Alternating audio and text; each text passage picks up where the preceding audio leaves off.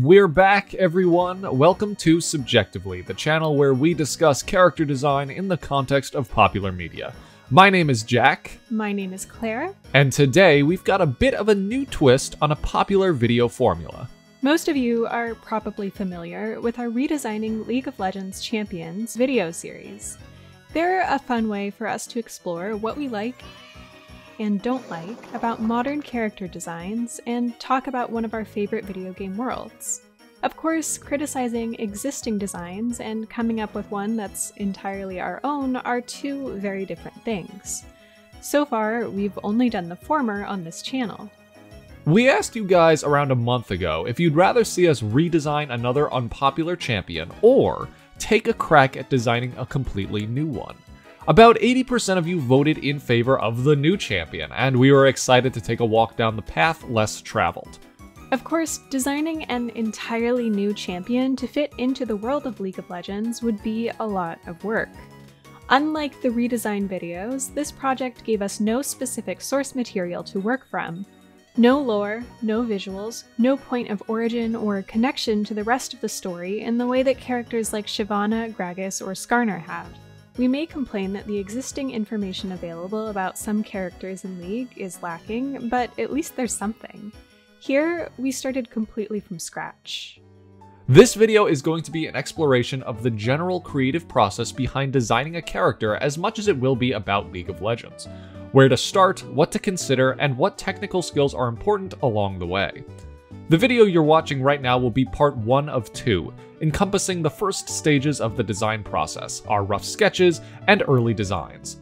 Part 2 will focus on the end product, the final design, lore and backstory, kit, and splash art. For now, though, we're going to kick things off at the very beginning.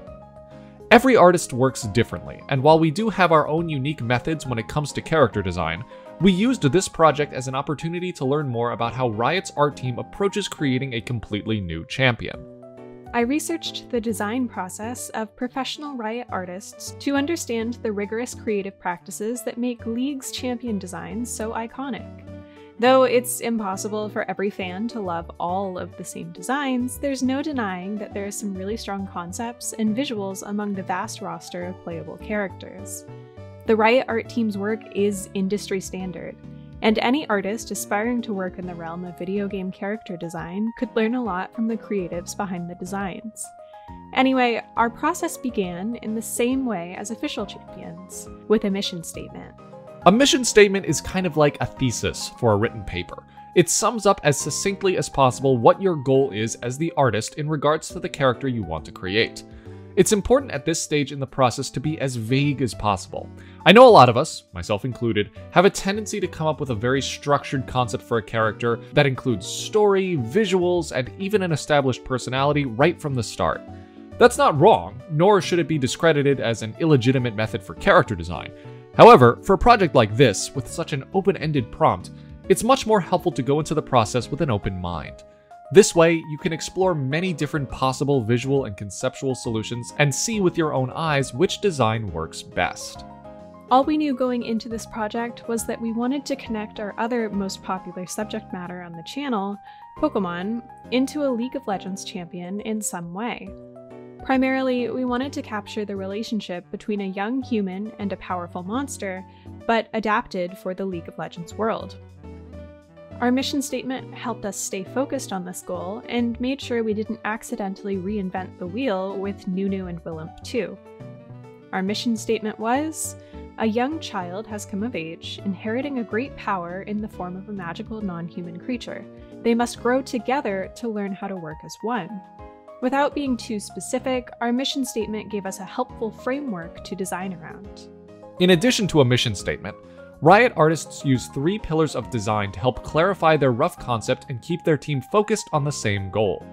The pillars are categorized as visual, narrative, and gameplay, and we had a bit of a job cutting these down to be as brief as possible. Editing is always the hardest part of any artistic endeavor.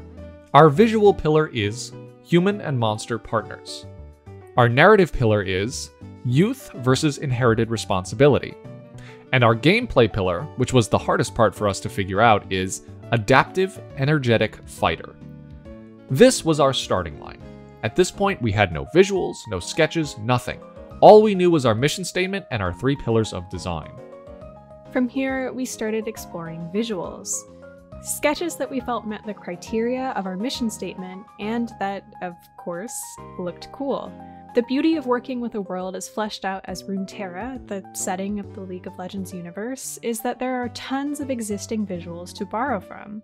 What's more, there are established stories, civilizations, cultures, and creatures that we can consider in regards to how our character will look and what role they will play in the overarching story. We said at the beginning of this video that we were working entirely from scratch, but that's not really entirely true. After we spent a few days in the rough sketch stage, Jack and I paused to discuss our progress and make a decision about where to take the character next. So that's the sort of approach we want to take with this, where we want to explore many different kinds of visual possibilities with the champion in terms of where it comes from. And we picked regions that we feel like might have a lot more room for exploration and maybe haven't been explored as much in the game. Going into this, we were really talking about Ixtal, and my later concepts I ended up sort of moving away from Ixtal because there were just other things I became more excited about.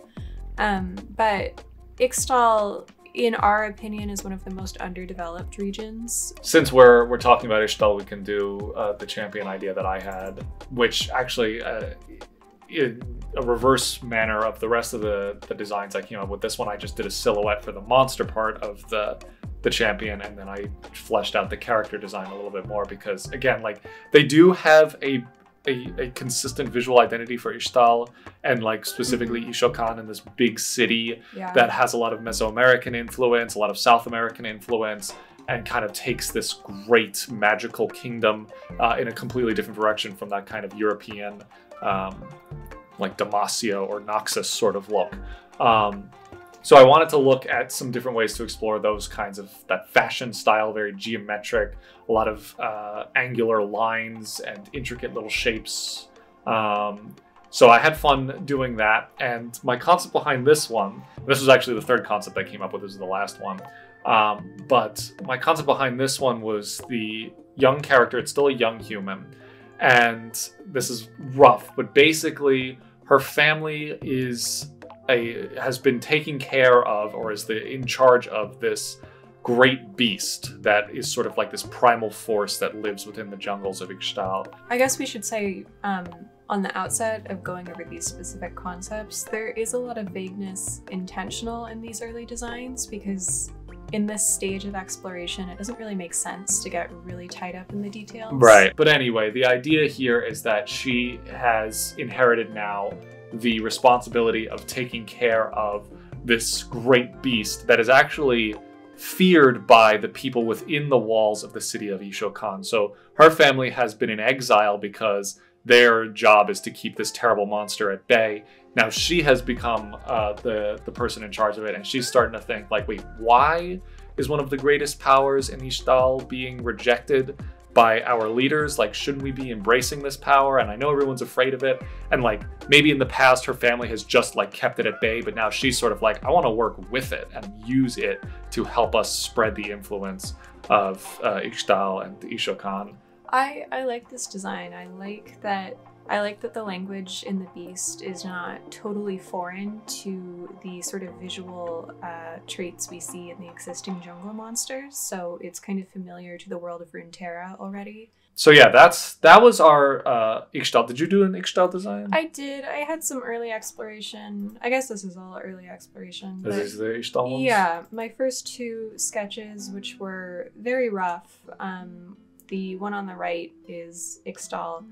I wanted to explore a couple of different tropes of beast and adolescent relationships. And I was thinking of Nico's wildness a little bit in this, and also how hidden and sort of secretive the Ixtal nation is. And I was just picturing this child that is either abandoned or lost in the jungle and has this sort of old school, grows up with the wildlife. Yeah, raised by wolves. Right, and I was thinking the Razorbeaks would be like a really good very visually graphic beast that also I think people could relate to because it's like a big chicken kind of. So you're in this design, it's literally the Razorbeaks, like the same animals that you get in the camps. I was thinking this would be, but it's like a more mature version even of that. bigger than the ones you see. I ended up moving away from this design just because the trope wasn't something I was super excited about, but I wanted that like element of wildness. Maybe it is of a Styan child also, and it mimics some of the body language of its you know, adopted brother, sister, whatever. Yeah, looks a little Styan. Right.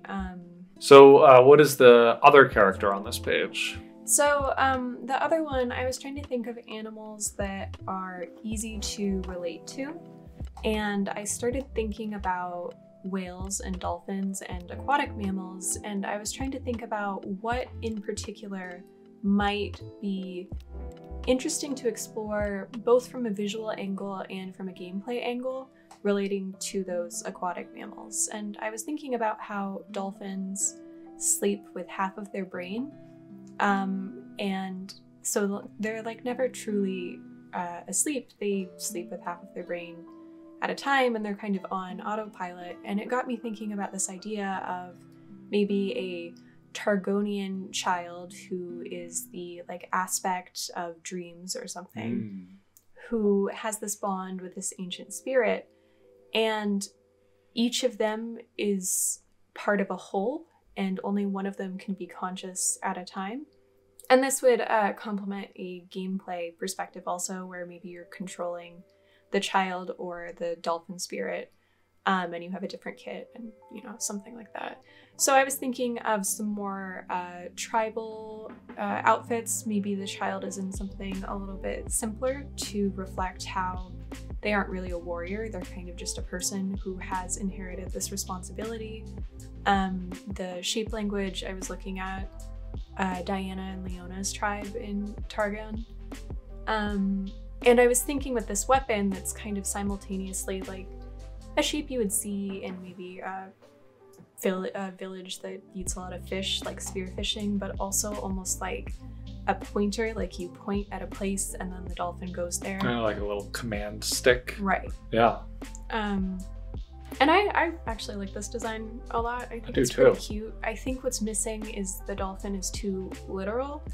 And I kind of refined this basic concept a little bit more in a later iteration, but of my earliest sketching, this was the idea I felt was worthy of further development. And it's funny that you were saying you were thinking of like animals that humans can easily create a connection with, because I was also thinking cetaceans, whales, dolphins, porpoises, etc.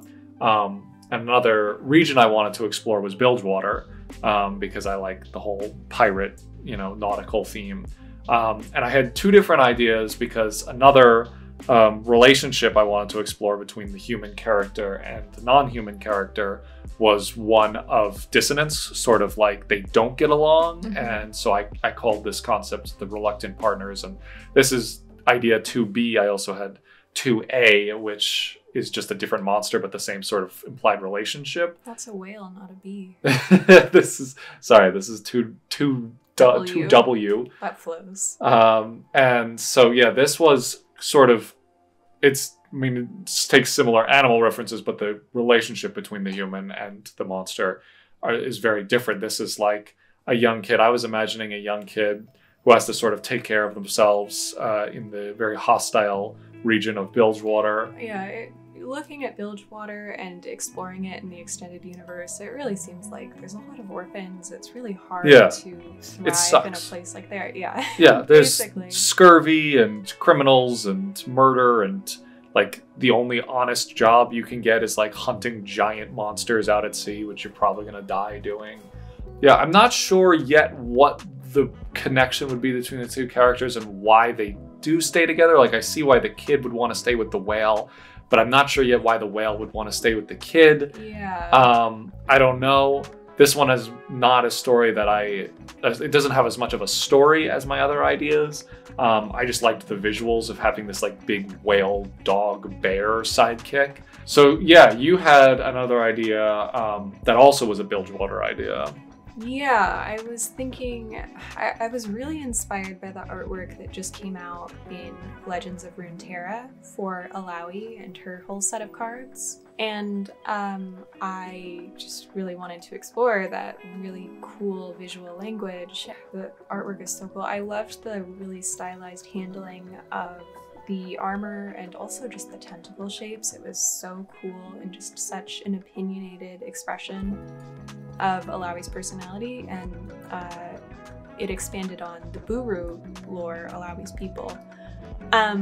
So I was thinking about just a different way to go about this relationship. I had this first concept on the left here that I liked, but I wanted to not feel too married to it. So then I went back to my first impulse to find an animal that felt easy to relate to. And that's like, you know, man's best friend is a dog. So I was thinking about the way the avatar of Nagakuboros looked in the Ruined King with this carved tentacle beast. And I was thinking, okay, what if there was another creature that was a combination of relic and spectral tentacles? And I created this like dog mask. It's not too literally a dog, but I was imagining that like animation trope where something isn't a dog but it acts like a dog. Yeah, cocks its head, it has ears. Right. And so then I was thinking about another relationship someone could have with this spirit animal, and I was like, okay, what if it's like a puppy that really is not ready for the world yet, and it's supposed to be a guardian of the Buru or a guardian of the avatar of Nagakuboros or something, but it's very young and it's immature and it needs a lot of direction. So I designed this Buru woman who has a big like whistle weapon, and she is an accomplished warrior, but she's also like a dog trainer in a way. Basically, there's a better way to say that, I'm sure, but her inherited responsibility is this annoying puppy that is mischievous and wants to please but doesn't really know how and needs a lot of direction and time. I gotcha. Yeah, that would work too. And I guess is the other idea on the left side here is this sort of a similar concept to the sleepwalker, kind of a dolphin looking. Yeah, I would say this is the more refined version of my first concept, where I really committed to Lunari visuals, and I looked at the expanded universe again for shape language in the Lunari's ceremonial outfits and the way they adorn themselves. There's like almost a crescent moon shape on her forehead now that I was thinking might be like a brand from the goddess. Yeah. And evidence of the connection she has with this creature now. The weapon probably still needs to be refined, but now it's like crystal shapes, and I was thinking if it's still that pointer idea, it like creates this otherworldly glow wherever she's directing the beast. Yeah, so I can see that. It's like a laser pointer now. Oh, I see it. That she literally. Oh, that's Right. good for like the joke emote. Right. That's good. Yeah, I like that. I also had a Targonian concept. The first one that I did actually was set in Targon, and I also wanted to do like an idea, because all of the aspects that are characters in the game right now have hosts that are just a mortal human, and the aspect, you don't ever actually see the aspect. There's no visual representation of the aspect. All of their powers are used through their once mortal host.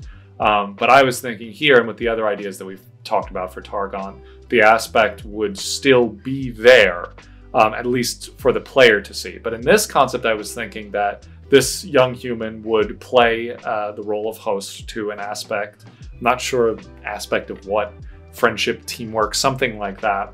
But she also has a really close friend in this aspect who doesn't take advantage of her in any way. It's just like this really friendly. I put some tiger influence in there because I was kind of thinking Calvin and Hobbes a little bit. But yeah, I mean, this again has that sort of thing where it's like it could look dangerous, it could look hostile. You know, I think most people would agree that tigers are as fearsome as they are cute.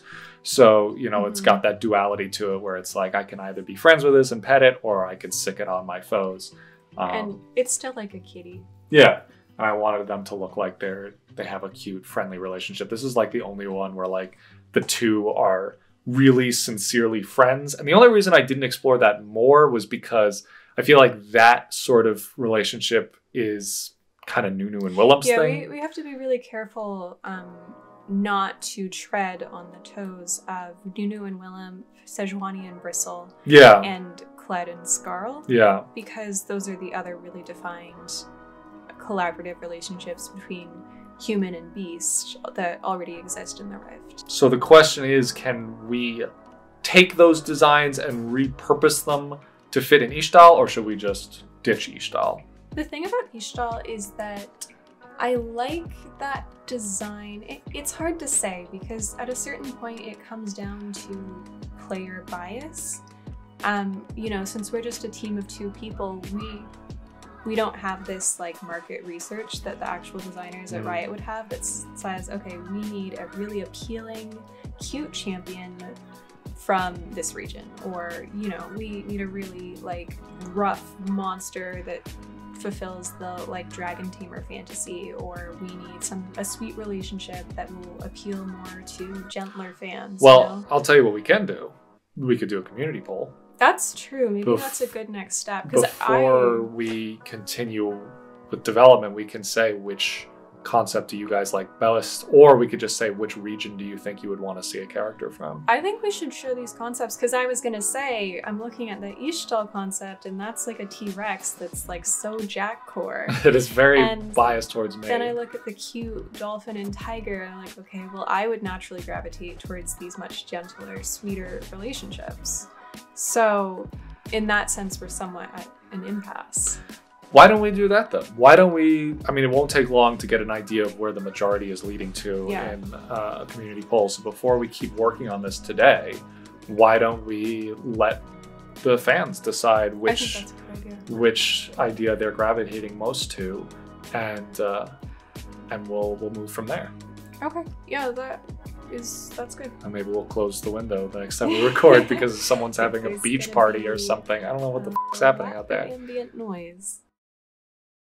The artists at Riot have a whole team to consult when designing a new champion, something that's invaluable to the design process.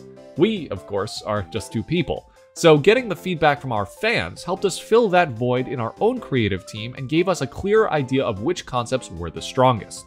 We uploaded a poll to our community post page and shared with you all 5 different concepts to vote on. To our surprise, there was an overwhelming majority in favor of my reluctant partners concept. Claire and I both agreed that this was not one of our favorite concepts out of the bunch, but we learned 2 things based on your feedback in the comments. The dynamic between the 2 characters was appealing and novel in the context of League of Legends, and people like whales. I've noticed this before, actually, in my Mermaid and Smogus drawing challenges. I did a few cetacean designs during both months, and they were my most popular pieces. This feedback, combined with our discussion and initial concepts, led us to a conclusive direction in which we could take this character moving forward. Though the majority of votes favored Jack's reluctant partners concept, we both agreed that the design itself was somewhat flat. Bilgewater, the region that the character took inspiration from, has several different visual identities associated with it. The somewhat generic yet appealing fantasy pirate motif has already been explored in champions like Gangplank, Misfortune, Pike, and Graves, but there's another side to Bilgewater that has really only been fleshed out in spin-off games. My idea for a Buru Tamer brings Alawi's people into the spotlight and expands on the often overlooked subject matter of cosmic horror-inspired cult worship that the Buru embody. We decided to use the Buru as our key visual theme, setting up our new champion as a young tribe member just coming of age. The visuals of the Buru borrow from real-world cultures like those found in the Pacific Islands, Mesoamerica, and Australia. Within the fictional world of Runeterra, the Buru inhabit one of the several islands comprising the Serpent Isles. Their culture is focused around the goddess of motion, Nagakaboros, who preaches the value of a strong will. The goddess's messages are relayed through priestesses called truth-bearers, such as Alawi. These priestesses will test the fortitude of potential followers and deem them worthy of the goddess's blessing. Such tests take on many forms, and while we as fans are only familiar with those set forth and endured by Alawi, we as designers thought it might be fun to expand on these mystical trials. Keeping our mission statement in mind, we thought a good way to incorporate a young child has come of age inheriting great power into this design was by introducing a new member of the Buru people. Younger than Rel, but older than Nunu and Annie, this tween has only just begun to earn her place among the ranks of powerful warriors that make up the great Buru tribe. Before she can really call herself a priestess of Nagakeboros, however, she must endure a test of her own. A test of patience, set forth by the goddess herself and taking on the form of some massive, powerful, and stubborn beast with whom she must learn to cooperate. She is to set out from her home in the Serpent Isles with this new partner, and may only return when she has mastered the art of teamwork. Patience will be key. I made a few sketches to explore the potential design for the human character. She needed to look young, small, and relatively inexperienced when compared to the majority of other champions in League of Legends. We didn't want her to feel incompetent, though. Any child raised in the unforgiving region of Bilgewater is worth their salt. Tough, tenacious, and determined. Exploring costume design was a lot of fun, and the established visual motifs for the Buru align with my personal aesthetics as an artist. A lot of organic shapes like spirals and curves, with heavy armor pieces worn alongside flowing fabrics and jewelry. I also used this time to explore some weapon designs. Her most powerful weapon, of course, would be her monster partner. As we have it now, though, her monster isn't always on the field with her. She summons and controls the beast using a magical instrument that doubles as a blunt weapon. These three ideas were early versions of what this weapon may look like.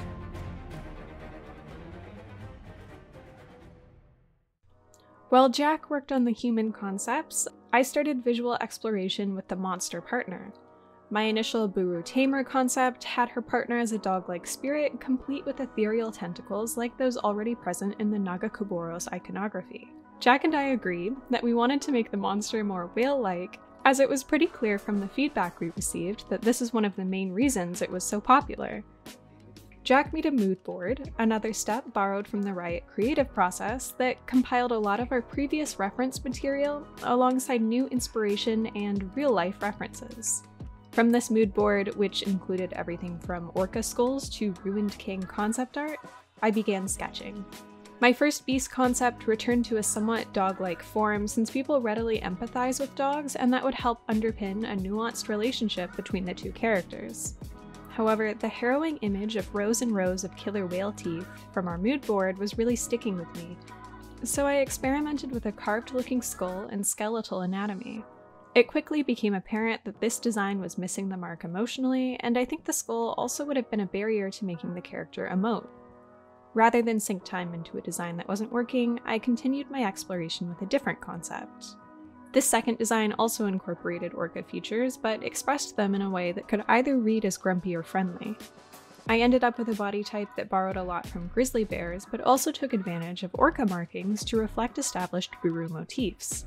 I was really trying to find a way to make this whale creature look the part of an energetic fighter to match her gameplay pillar, without sacrificing recognizable cetacean imagery.